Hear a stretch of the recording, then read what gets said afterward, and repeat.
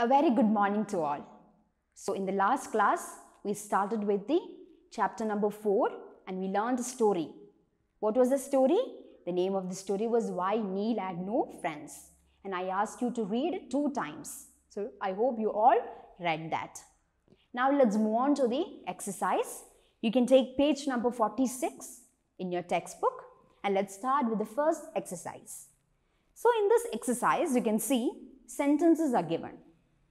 And what you have to do here is, you have to make the sentences in the correct order. And first 2 have been done for us. So you have to make all other sentences in the correct order. So let's start with the first one. So what is the first sentence? It is given. Neil sat alone in the park. Then what is the next sentence which is in the correct order? Then what happened? Neil was sitting alone. His parents talked to his teacher. So that was the story, right? So the second sentence is Neil's mummy and daddy talked to Mrs. Sharma. So that is the second one, second sentence. Then what is the third sentence? What is the third sentence? In the story we can see the teacher called some of his friends.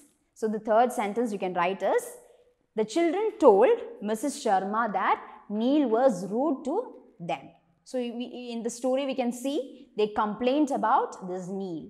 Some said he pushes her, some said he pulls my hair, like that. So the third sentence is the children told Mrs. Sharma that Neil was rude to them. Then what about the fourth sentence? Mrs. Sharma gave Neil 2 glasses of lemonade, right? So what is the fifth order? The fifth order is Neil did not like the sour lemonade. First she gave the sour lemonade, then she gave the sweet one. So what is the sixth one? Neil drank all the sweet lemonade. That is the sixth one.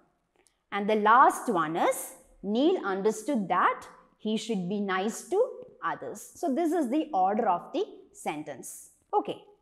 Coming to the next exercise, answer the following questions. You have 4 questions here. We'll discuss the answers. Then you have to write it down in your notebook with today's date. Okay, let's start with the first one. What's the first question? Why was Neil sitting alone in the park? What is the answer?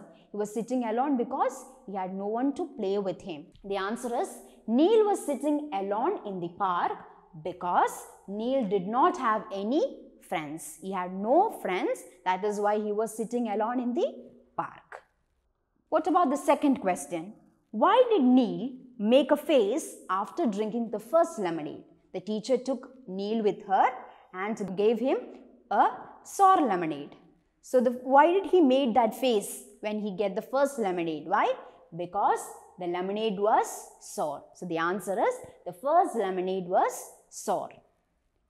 Coming to the third question.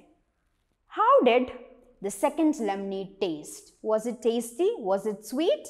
How was it? It was sweet, right? So the answer you can write it as the second lemonade tasted sweet. So the answer is the second lemonade tasted sweet. Coming to the fourth question. How did Neil start making friends? So how did he started making friends? So Neil started making friends by behaving nicely with others. In the story we can see at the end he understood that he should be nice to others. So he started making friends by behaving nicely to others. So that is the answer. Coming to the third exercise, in the story we can see the 3 kids complain about Neil, right? So you can see a box given here, child 1, child 2 and child 3, and the another box you can see the reason. So what was the reason the first child told? His spoils are gay. And what about the second child? What did he say? He said he pulls our hair. Yeah, and I have to write that sentence in that space given, in that box given. What about the third child? What did he say? He said he pushes us. So that is the reason for the third child.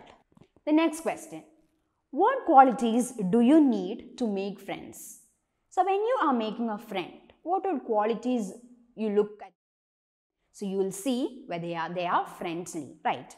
Then you see whether they are sharing. So you look for a friend who is sharing, helpful, friendly, etc. Right? So these are some qualities we'll always look for a friend.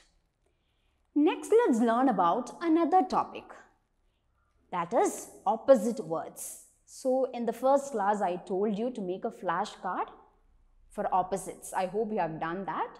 So now let's discuss in detail about these opposite words.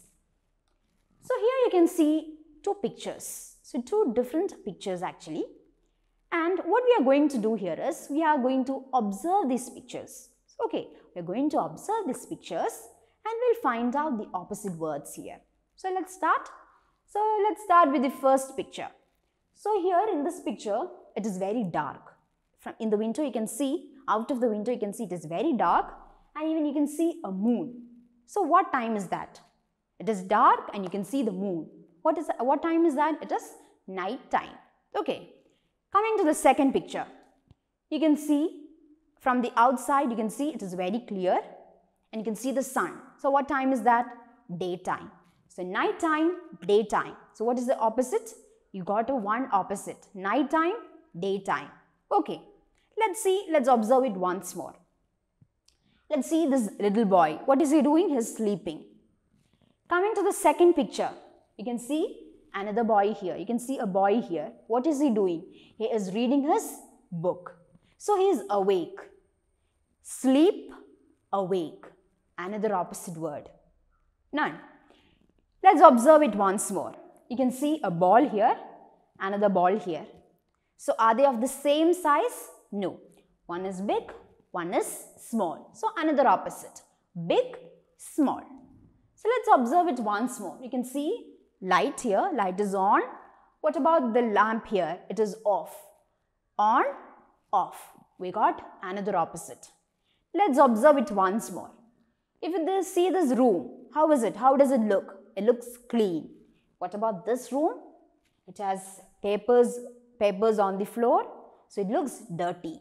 So clean, dirty. So we got many opposites from these two pictures. Nighttime, daytime, sleep, awake, big, small, clean, dirty. So we got many opposite words. So let's see some more opposite words. Happy. What is the opposite word of happy? Sad. You can see the smiley here. Happy face, sad face. What about cold? What is the opposite of cold? That is hot. Open. What is the opposite word for open? An open box, a closed box. So open, box. So these are some opposite words. So what you can do is you can take page number 47. In page number 47, you can see different pictures with opposites. And take page number 48 in your textbook. In page number 48, we have a small exercise based on opposites. And you can see different balloons with opposites. What you have to do here is you have to make the pair of opposites. So first one is already done. Sad, happy. So what is the opposite of sad? Happy. And that balloon is colored green. So likewise, we have to find a pair and you can color it. Any color, you can shade it. Let's take heavy. Let's take the word heavy. So what is the opposite for heavy? It is an heavy object. What is the opposite word we can say? Light. So you can color that two balloons. You can color any shade. Okay. Then what is the next one? Big. What is the opposite for big? Big, small. That is a pair. So that also you can color it. The next one, dirty. So in that picture we saw a clean room, a dirty room. So opposite of dirty is clean. So you can make that pair. Another one, wrong. What is the opposite word for wrong? Wrong, right. So that also you can make a pair. So we have made a pair of opposites and you can color it. So that is about opposite words. So in the next class, we'll come with a new topic. Till then, thank you.